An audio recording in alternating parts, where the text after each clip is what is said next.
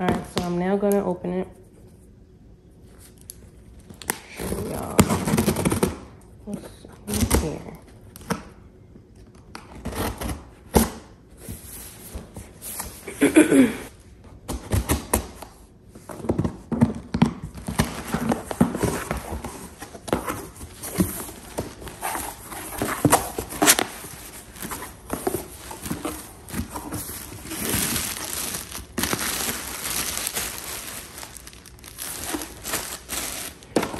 Comes with his feeding guide as well as the recipes. I always order the beef, chicken, and turkey.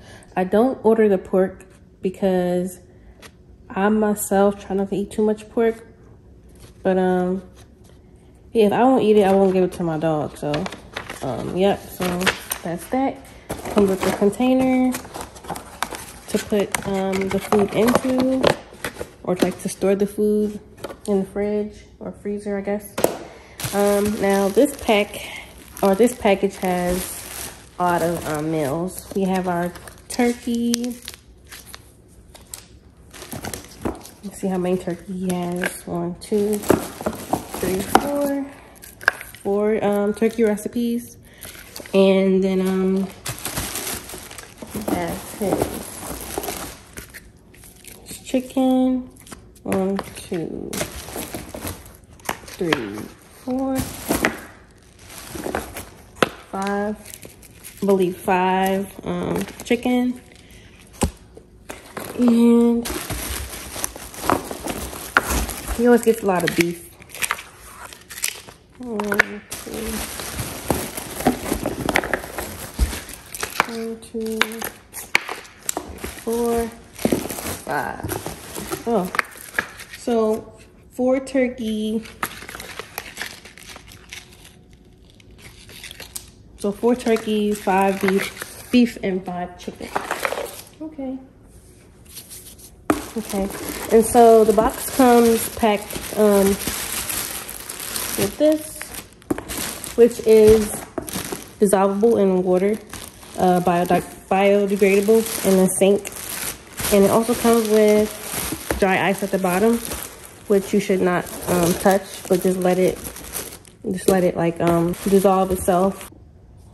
And Roman loves this food. Like, he's sitting here shaking because he thinks he's about to get some food. He ate like a few hours ago.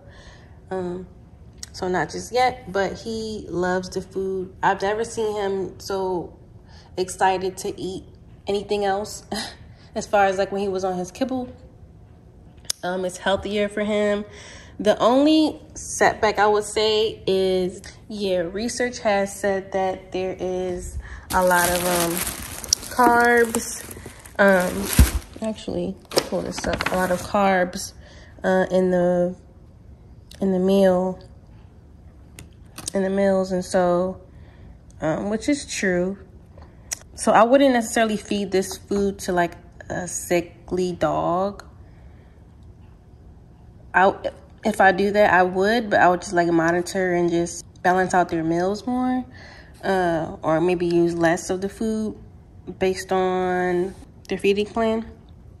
But the good thing is that they actually do tell you all of the ingredients, the dry matter, the calories, and so you're able to see that transparency.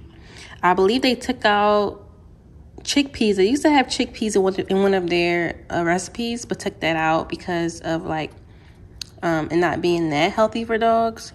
So yep, at least they do their due diligence into ensuring that they're giving these dogs like just great healthy food. As far as the benefits from this food, his poop is not smelly. It's not like drainy or anything. His poops are better. His health is better. He itches less. He has really bad allergies and alopecia X, and he itches less. He has less hot spots, but I've also been using a treatment as well to help with that. So he seems way more happier. I'm just happy that he enjoys his food. Like the fact that they have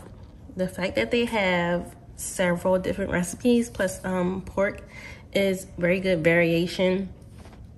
I don't want him not enjoying his food and not being able to like switch it up. So I'm happy about that. And so yeah, stay tuned for my next video where I'll be showing you guys how I actually prepare his farmer's dog meal, along with the supplements that I add to his meals to make to ensure that he's getting everything that he needs to get for a balanced meal.